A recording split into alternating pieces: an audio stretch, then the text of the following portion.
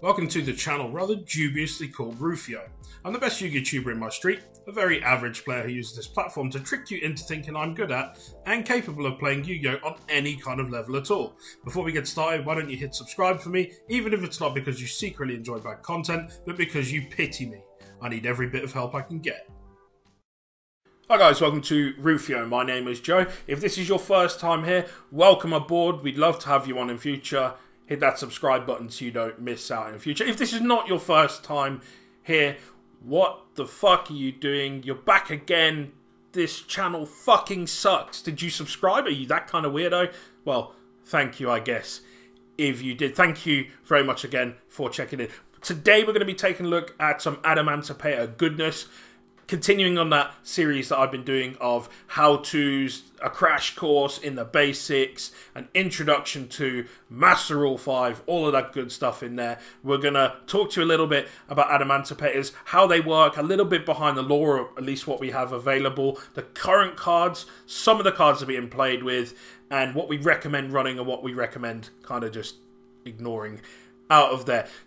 Do enjoy the video. If you do need any more assistance with this, drop it down in the comments and we'll try and help you out. I'd love to maybe get some combo videos going on in these at some point, although there are plenty out there. This deck is really, really exciting. This is a deck you should definitely know how to play with, or at the very least, play against. We'll get stuck into the video now for you. Adamancipator debuted as an archetype in the Yu-Gi-Oh! TCG in the Secret Slayers set in April 2020, which also contained the sassy big golden pimp lord Eldlich and a waifu tax fairy deck, Rika. For a little bit of backstory, the Adamancipator chums go out on a nice little excavation together, finding lots of rocky boys along the way, and the deck plays, as you can imagine, just like that. Adamancipators at the time of recording look to be one of the best combo decks of the year so far, and look to set light to the meta once the competitive scene resumes in person, of course, and not just online, as they have done so in a variety of high-level online tournaments since their release. The archetype is essentially based around tuner monsters that look like geologists, as well as the non-tuner crystal monsters that appear to be a sealed version of the risen synchro monsters. So what is it that's making Adamancipator so popular, and how is it played? Well, the Adamancipator deck is an extremely forgiving archetype. It's very resourceful with minimal effort involved. The deck constantly digs for more and more extenders, and as a result, the pilot usually has a large number of options at their disposal. This will of course favour top players who will use these options in the most optimal manner, but the learning curve for the deck isn't as steep as many other combo-centric decks. As such, it's very easy to learn, but to learn well can be somewhat challenging in terms of knowing what the most optimal line of play may be, although this is a commitment that can be applied to many other decks in the game. The aim of the deck is, generally speaking, to keep digging and finding rocky resources to keep their explosive plays going, abusing the already broken Lego monsters amongst others, and overwhelming the opponent with either ways to stop their plays if going first, or absolutely smashing their boards to bits if going second. The monsters are more or less split up into three core groups: the tuners, the non-tuners, and the synchros. The Adamancipator tuners all have two effects.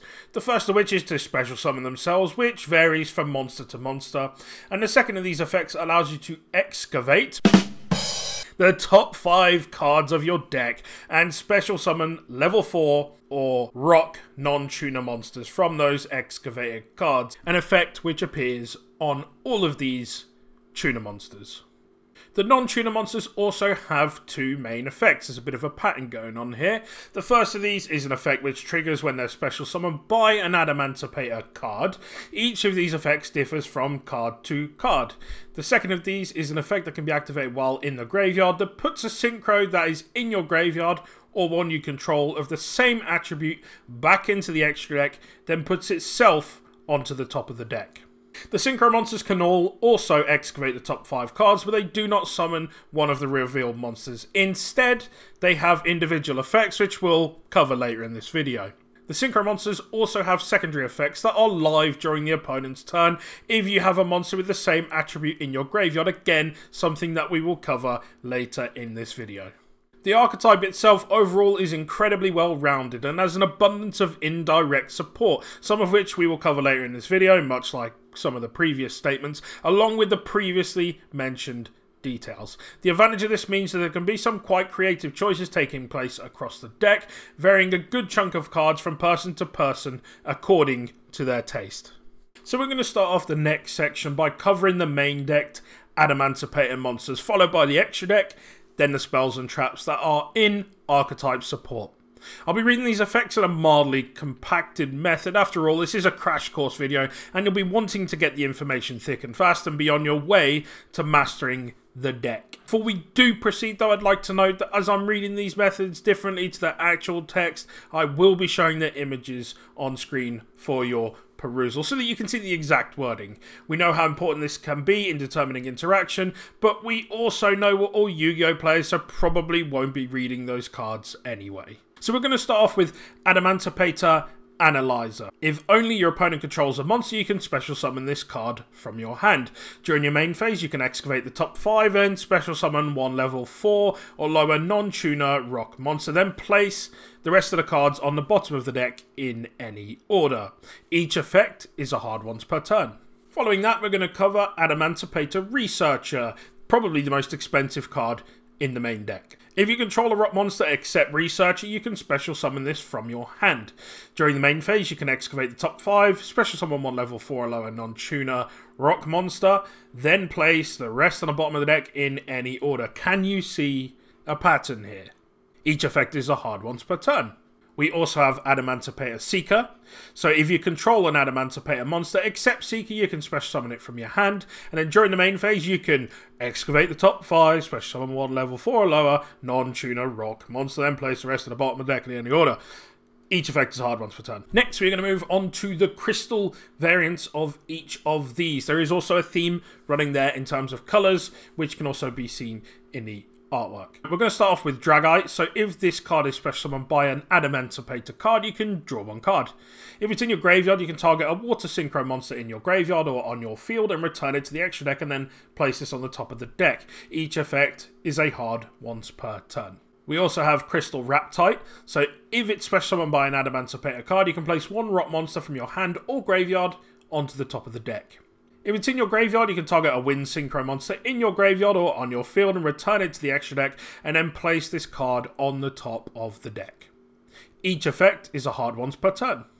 And lastly, we have Leonite. So if this card is special summoned by an Adamancipator card, you can place one Adamancipator card from your hand or graveyard onto the top of the deck. And much like the others, if it's in your graveyard, you can target a fire synchro monster in your graveyard or on your field and return it to the extra deck and then place this card on the top of the deck. Each effect is again a hard once per turn.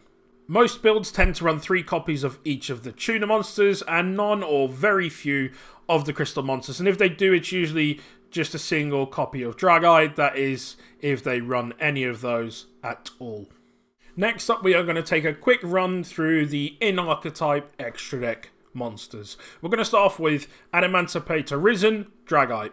It's a level 8 which requires 1 tuner and then 1 or more non-tuner monsters. During your main phase, you excavate the top 5 and then return cards your opponent controls up to the number of rock monsters that you excavated and then place the excavated cards on the bottom of the deck in any order. When your opponent activates a spell or trap card or effect, while you have a water monster in your graveyard, you can quick effect, negate the activation, and if you do, you destroy that card. Each effect is a hard once per turn. Following that, we have Adamancipator Risen Raptite. So this is a level 6 that requires a tuner and then 1 or more non-tuner monsters. So during your main phase, you can excavate the top 5 and special summon 1 excavated rock monster in defense position. Then place the rest on the bottom of the deck in any order. During your opponent's turn, if a wind monster is in your graveyard, quick effect, you can banish a card in the opponent's grave. Each effect is again a hard once per turn.